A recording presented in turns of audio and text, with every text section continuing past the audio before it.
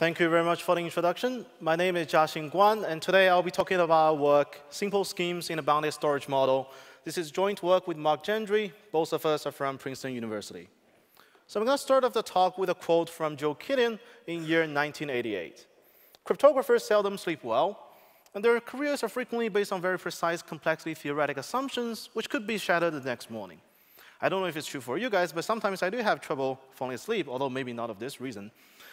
But anyhow, it is true that traditionally when we build crypto primitives, we're basing the security of the crypto primitives on some complexity assumptions. For example, maybe factoring is hard, or maybe discrete log is hard, or maybe the hardness of LWE.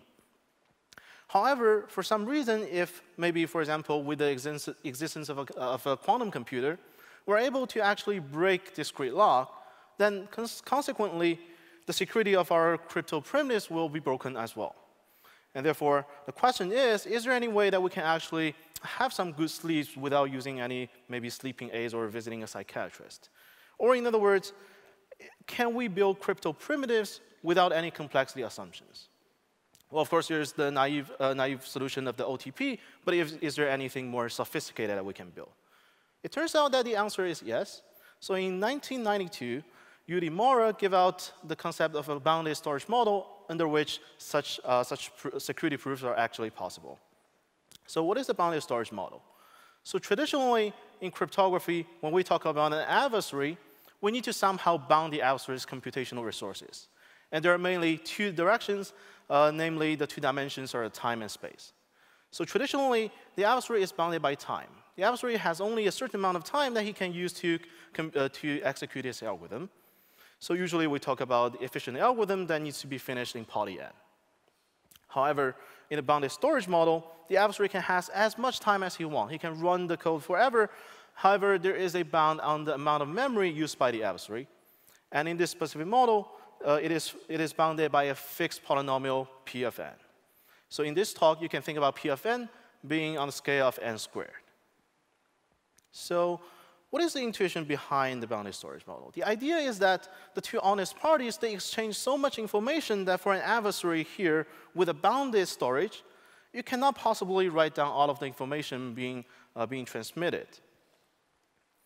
So in addition, so it turns out that in this model, it's actually possible for us to give unconditional proofs without any complexity assumptions. In addition to that, the bounded storage model also guarantees everlasting security. What does that mean? So for example, Alice is sending some encrypted message to Bob today using RSA encryption with secure parameters. And unfortunately, there is an eavesdropper, Eve, who intercepts the message. Well, because it's using secure setup of the RSA parameters, Eve, of course, could not see what's the actual message.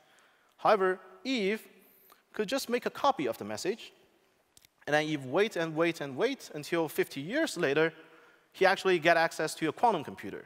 And he used that quantum computer to actually factor the RSA modulus, and then he will be able to decrypt the message and somehow figure out that it was actually some funny cat picture from 50 years ago. So however, for the bounded storage model, there is no such concern, because at the time that the conversation happened, the adversary has not enough space to possibly write down the entire transcript of the conversation. So in the bounded storage model, we can actually achieve everlasting security. So with all that said, you might be wondering what might be one possible construction of a protocol in the bounded storage model. So actually, most of the previous work in the bounded storage model is based on the birthday paradox. And we will look at an example of a key agreement protocol, which is proposed by Eurocrypt in the original paper, which is based on the birthday paradox. So there's Alice and Bob. They want to achieve a key agreement protocol. In other words, they want to output a key, a shared key. And in the bounded storage model, in the original model, we assume that there is a public source that is broadcasting random string. You can think about it as there is a long random string, and there is some guy sitting in front of a radio station reading out the bits one by one. And Alice and Bob and all the other parties in the game are just sitting in front of the radio and listening to the broadcast, and you can write down what the bits you want to write down. But once the broadcast is over, you cannot listen to it again, in addition to besides what you've written down. So here we have a random string, which is n squared bits long, where n is the security parameter. So here, I give an example of where n equals to 4. We have a 16-bit length string. So what Alice is going to do, he's going to pick n random indices out of these 16 positions. In this case, you pick 4 indices out of these 16 positions. And then you're going to write down the corresponding bits at those locations. In this case, where Alice is going to write down the first bit, 7th bit, 12th, and 15th bit of the random string. And Bob is going to do the same, except that Bob has his own secret set of these random indices. And then the broadcast is gone. You can only look at what's written down. You cannot consult the string again. So to initiate the key agreement protocol, Alice will just simply send over her own secret set of the random indices over to Bob. And Bob is just going to compute the intersection between the two secret set of indices.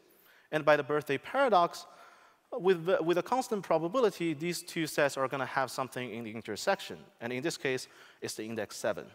And hence, Bob just sends back the index 7, and Alice and Bob will just output the 7th bit in the common random string as their shared key.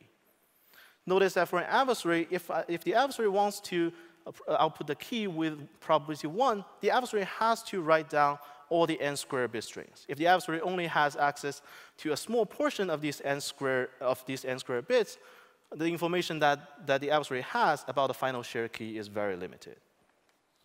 We point out there are some issues with this scheme. First of all, it succeeds only with a constant probability. If there's nothing in the intersection of these two sets, we either need to repeat or we need to somehow increase the two parties' storage in order to increase the probability of having an intersection. Secondly, actually, to store all of these indices, you require more than O(n) space. You require actually big O of n log n space, which sort of decreases the gap between the adversary and the honest parties. Well, this can be solved using pairwise independent functions, but this adds on to the complexity of the scheme built upon this.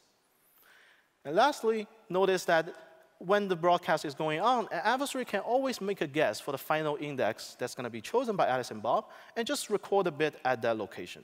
Notice that the adversary can guess the index correctly with probably 1 over n squared, which is non-negligible. So in order to make it actually secure, another privacy amplification step is applied, also adding on to the complexity of the scheme built upon this protocol. So as a result, previously in the bounded storage model, all of these constructions are based on the birthday paradox. We have a key agreement scheme which has imperfect correctness. And the best known results for bit commitment and OT protocols are based on a previous result by Yanzong Ding et al. In 2006. And the result is that they have a 5-message protocol for OT, and which leads to a 5-message bit commitment scheme. In our work, however, we first show that there is a key agreement protocol which achieves perfect correctness, as opposed to imperfect correctness before, as well as we demonstrate a bit commitment scheme that is 1 message and an OT protocol that only takes 2 messages. Notice that 1 message and 2 messages are round optimal for bit commitment and OT, respectively. All of our constructions rely on something very different from the birthday paradox. In fact, we rely on the recent lower bound in parity learning proved by Ron Raz in 2017. So what is that lower bound about? So let's gonna take a few minutes and look at that. So now let's have an exercise, just so that you don't feel sleepy. So I have some string, say k. The string k has 5 bits, and each of the bits is represented by k1 all the way up to k5. All right? In the next few slides, I'm going to show you a few equations, and at the end, you need to tell me what k is. OK? Cool. So here's the first equation, second equation, third, fourth, fifth. OK, now tell me what k is. It's kind of hard, right? Well, 0 is actually not a correct answer. However, it's actually really straightforward. If I just give all of these equations to you on the same screen, you can just use Gaussian elimination to figure out that k is actually 11001. However, the idea is that when I'm streaming these equations to you, you don't have enough memory to write down all these equations, so that there's very limited amount of information you know about the key k. So let's formalize this a little bit. So first of all, we expand out these equations by adding the missing terms with coefficients of 0.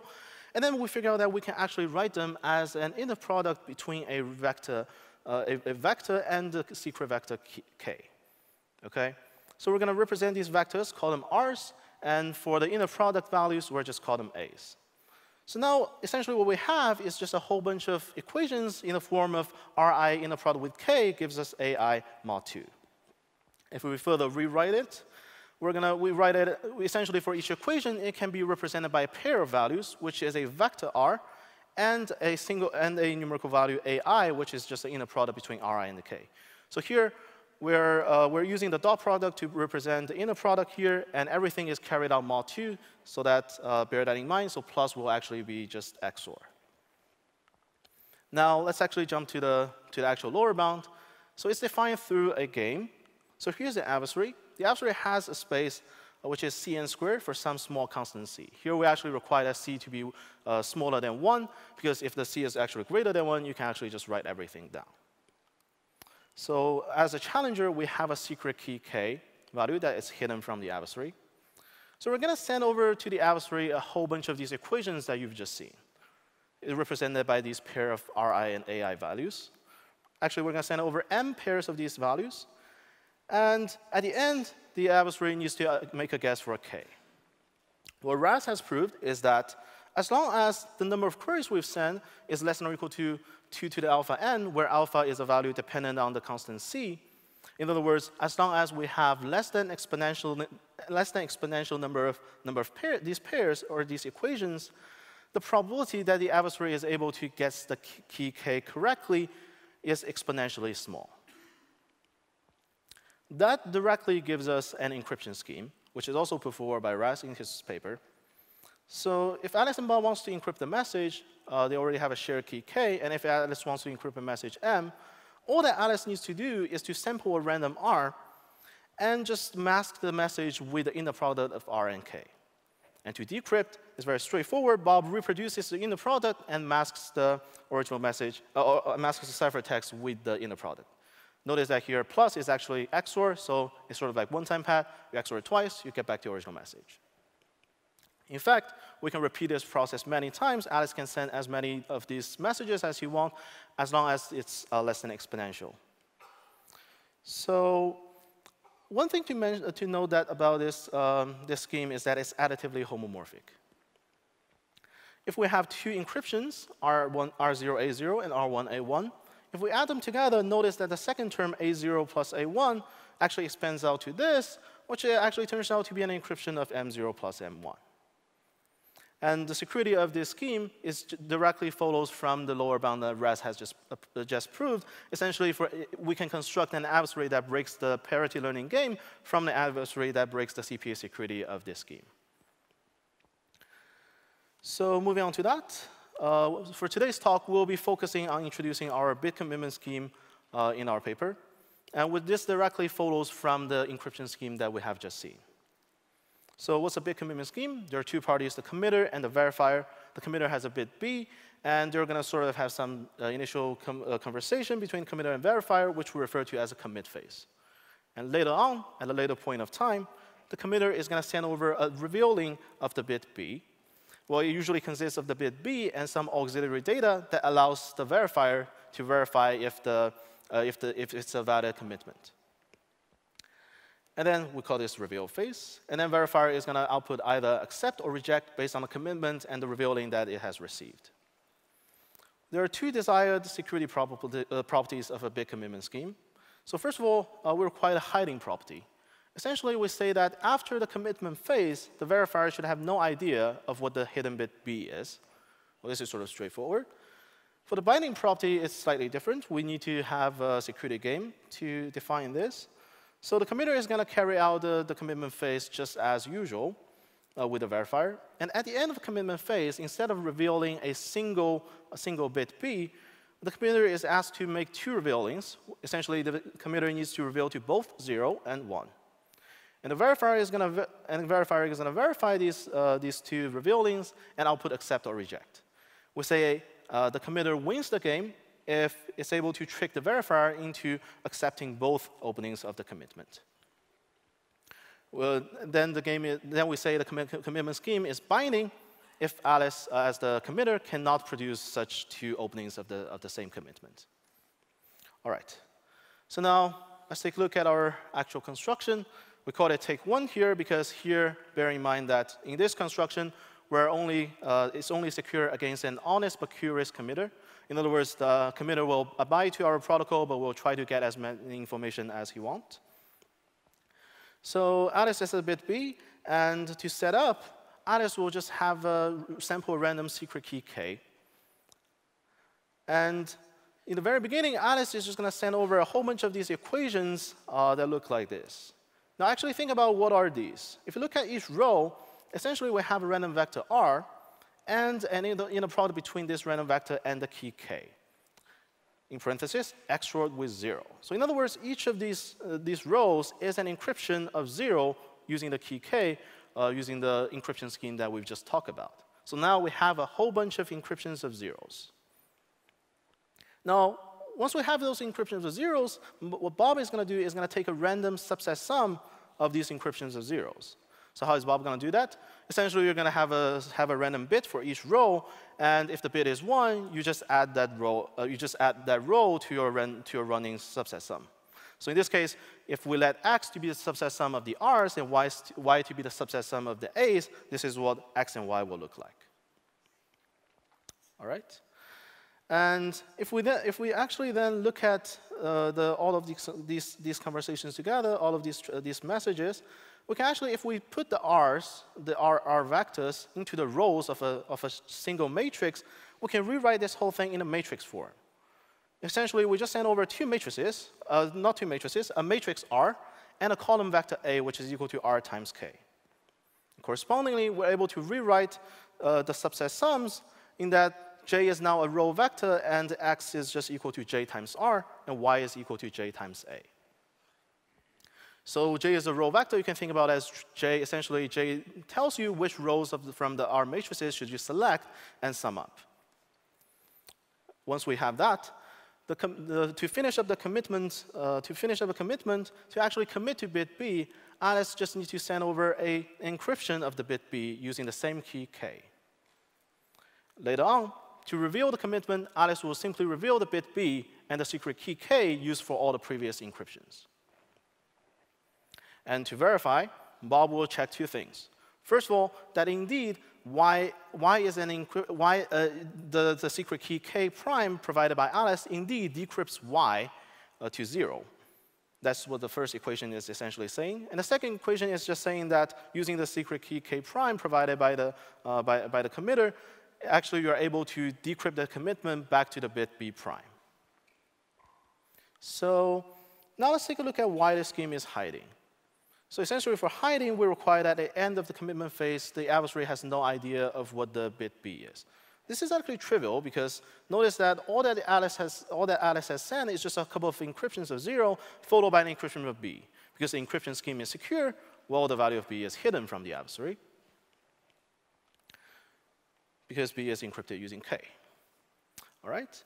So for the binding, it's slightly more complicated, but let's take a look. So here we're going to run the same commitment phase again.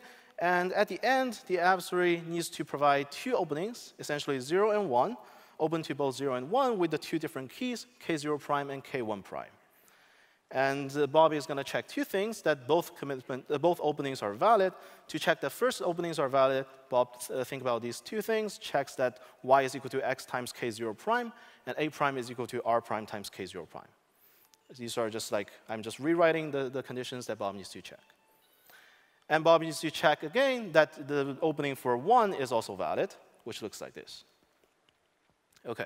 So now think about, because the adversary only wins when both of these conditions are, when all of these 4 conditions are met, if we write the two of the first equations together and combine the two second equations together, we actually have these. First of all, from the second rows of these two boxes, we know that K0 prime is not equal to K1 prime. And from the first rows, we know that X times the difference between K0 prime and K1 prime is actually 0.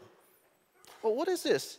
This is actually equivalent as saying that we have some linear equation, X times K prime not equal to 0, and you need to find some non-trivial root for that linear equation.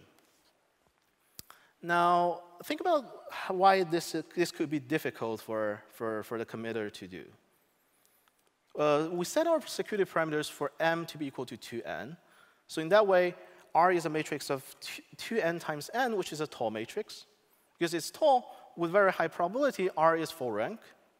And if R is full rank, we can see that X actually appears random if you don't know about J. And therefore, from the view of the committer, you need to submit some K prime that satisfies a random linear equation, which you can do no better than a random guess, which you can essentially you pass with probably a half.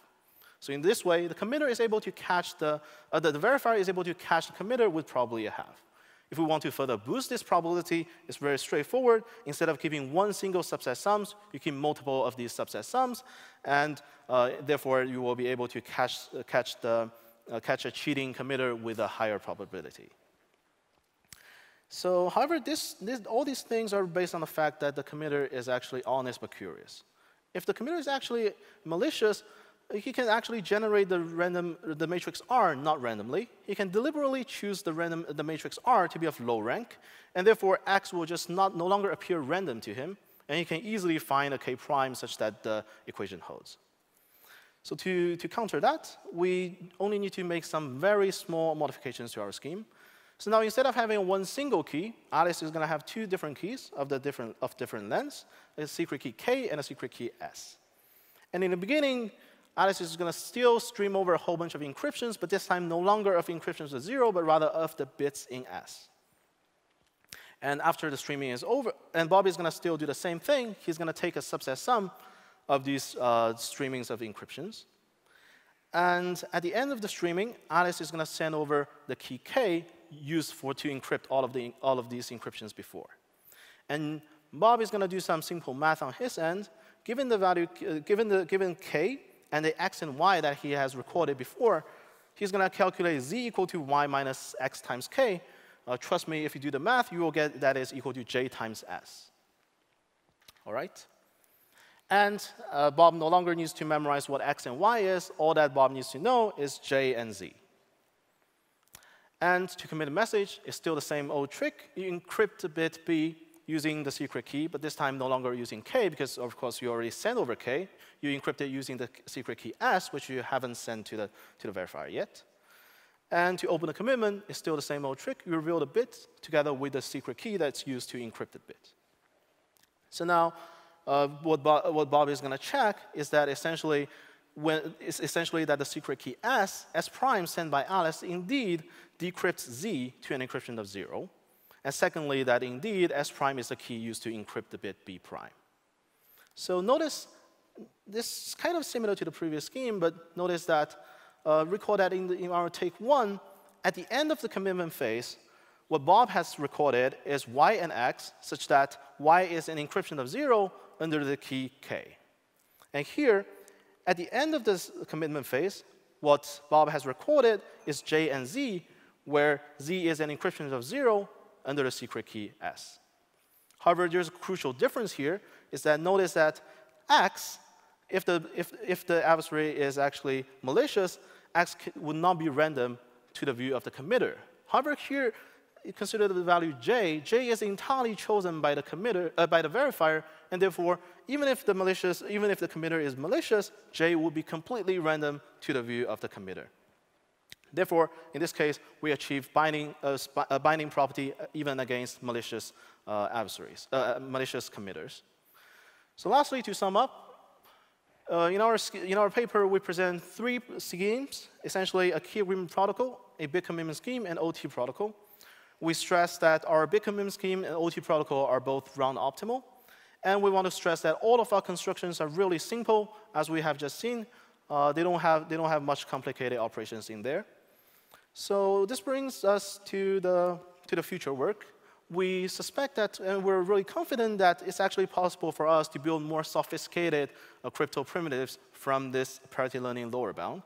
So we encourage you guys to look at our paper, read our constructions of these 3 schemes, and think about if it's possible to maybe build I/O or NICs from this parity learning lower bound. And that's our talk. Thank you.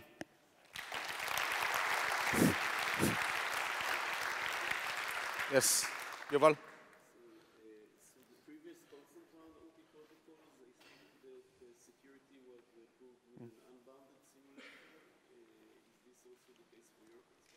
Yes.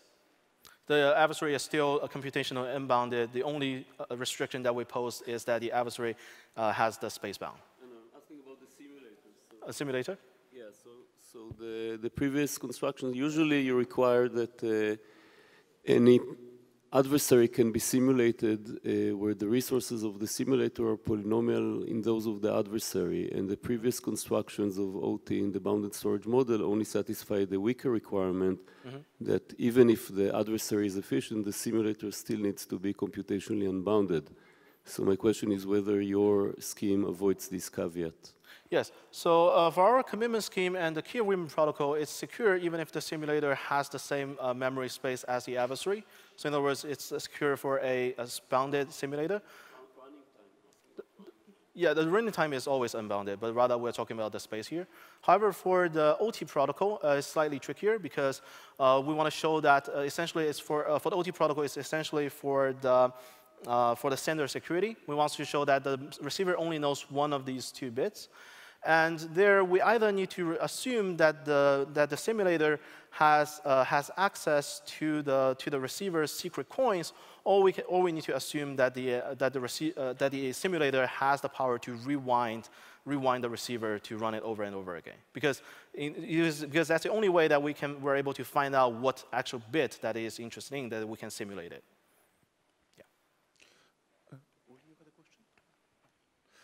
Any more questions? Evgeny. Just a quick technical question about the model. So when you assume the attacker's memory is bounded, how fine granular is it? Like you kind of assume, so how short should be the, so you send a message, he has this memory, you send the message, he has this memory. How long are those messages? Can your messages be like, I'm just trying to see, is it like, does your protocol critically use the fact that after every kind of short message he has to condense to n square, or can the messages be kind of long? Yeah, you can think about that the whole message is sent over as a bit stream, and you can read each bit only once. And in terms of practical security, if you think about an say honest user with gigabytes of memory, it turns out that it's like 10 to the 8th bytes, 10 to the 9th bytes. It turns out the adversary will need somewhere up to 10 to the 18 bytes, which is roughly, I don't know, thousands of terabytes, which definitely seems more intimidating than the gigabytes of memory needed by the honest parties.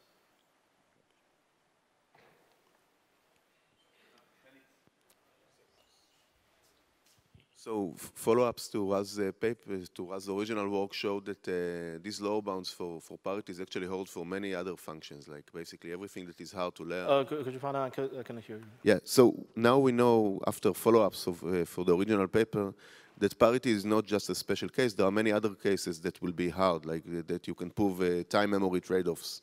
So does these problems give you more power to construct primitives, or you just stop at parities?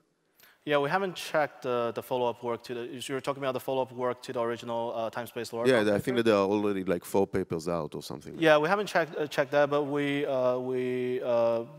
suspect that essentially would give us more power in constructing our schemes. Okay. Yeah. Thank you. Thank you. Are there any more questions? Yes.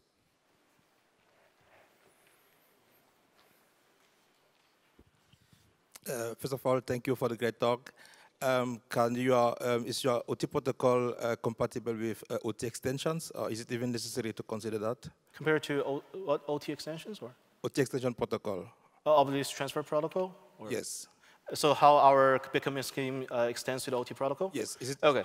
Yeah, actually, I can explain it within a few sentences. Our OT protocol is very straightforward. Notice that our bit commitment scheme, essentially your commitment is just an encryption. And therefore, our bit commitment scheme is actually additive homomorphic as well, in terms of your commitment tag. And our OT protocol is just that the receiver is just going to commit the bit that you're interested in to the sender. And the sender is just going to use the additive homomorphism of the commitment message to calculate the two ciphertexts for b times x0 and 1 minus b times x1. And notice that if you decrypt those, you actually get xb and 0 times x1 minus b. So that's like the general idea. The actual construction, you can take a look at that in our paper together with the proofs. Thank you. Thank you. Thank you very much. Let's thank the speaker again.